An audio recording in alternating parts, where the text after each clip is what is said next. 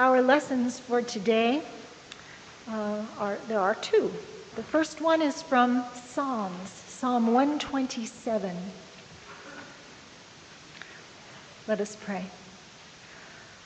Lord, we are grateful that you speak to us. Silence in us now, Lord, any voice but your own, that we may hear what you would have us hear and know what you would have us know for us today. Amen. Psalm 127. Unless the Lord builds the house, those who build it labor in vain.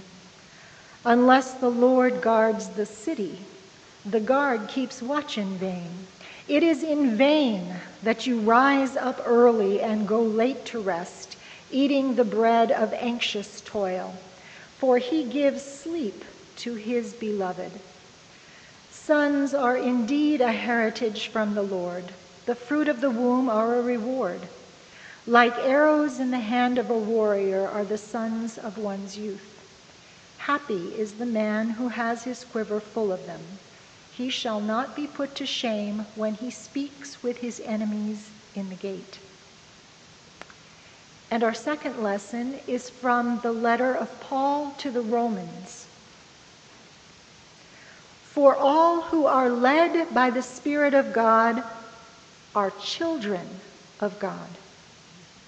For you did not receive a spirit of slavery to fall back into fear, but you have received a spirit of adoption. When we cry, Abba, Father, it is that very Spirit bearing witness with our spirit that we are children of God.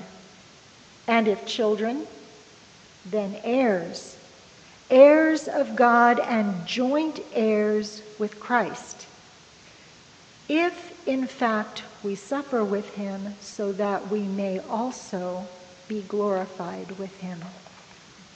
This is the word of the Lord. Thank you, God, for the words of us.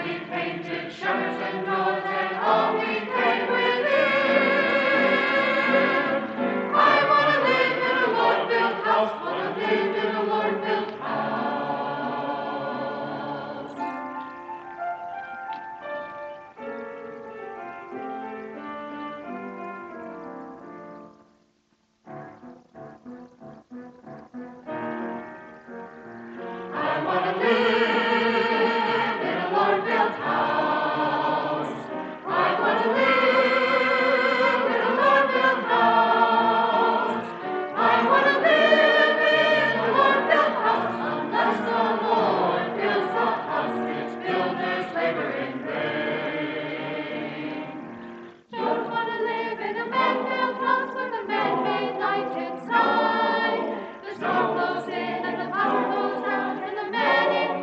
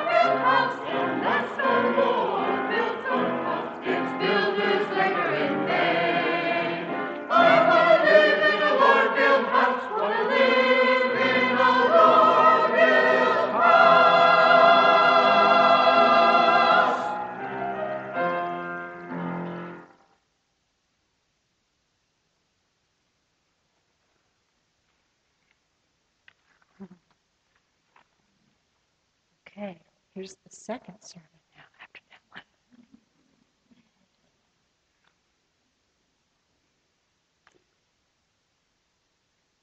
House. House of worship. Bless this house. Home. Church home. Home is where the heart is. A house is not a home. In Scripture, a house isn't even a house. Words have fine meanings and special impact. My mother was an English teacher. So I was brought up with a reverence for the fine meaning of words, not just the usual confusion of to, and to, or there and there, but more sophisticated distinction of things like home and house. I remember once going along with my mom and a realtor when she looked at possible houses to buy. The poor man said to her, "There's another lovely home in this neighborhood." And I heard a low growling sound that I was pretty sure only I could hear, fortunately, and I knew that actually to be the sound of my mother's blood pressure rising. And when she got close enough that only I could hear her, she hissed at me, "A lovely house, not a home." See, a home is technically an emotional state of being, a mental place of refuge, not a geographic location. Although being with a person or a group of people can trigger that sense of home. Saying that we have found a church home probably has more to do with feeling as though we have found a family than finding a building. But not every house of worship is a church home. In Scripture, when we find the word house, it has a different meaning too. When the psalmist says, "Unless the Lord builds a house," that house isn't a building. The house is a family, an extended family, really, a tribe, like the house of David. Your house would be your children, your siblings, your parents, your in-laws, your children's and your siblings' in-laws, but also your servants, your employees. In a hostile, nomadic environment, Hospitality laws demanded that strangers might come to you, and they demanded that you give them protection. And if they stayed, they would become guests. And guests could become family. And some would become formally adopted. Adopted members had all the rights and privileges of other family members. If the Lord was the architect of the house, if God had assembled and bound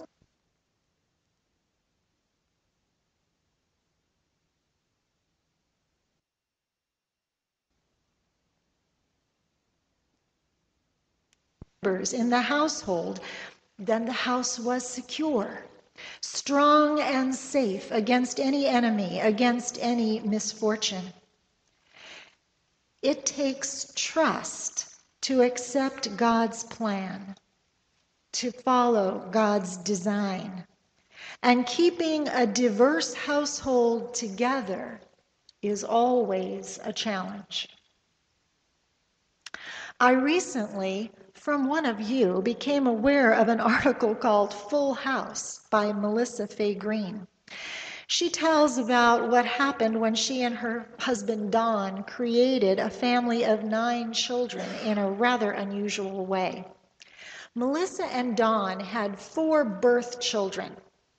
Their names were Molly, she was the oldest, and then Seth and Lee and Lily.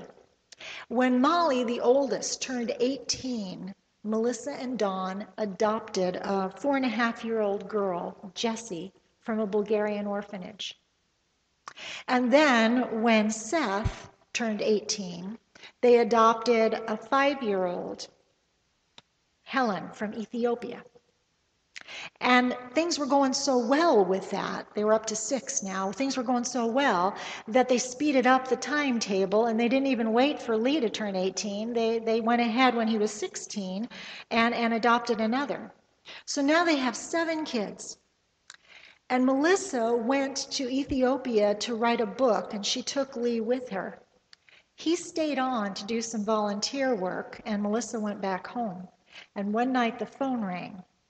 It was Lee on the phone from Ethiopia, and he said, "Mom, do you think that we have any plans to adopt anymore?"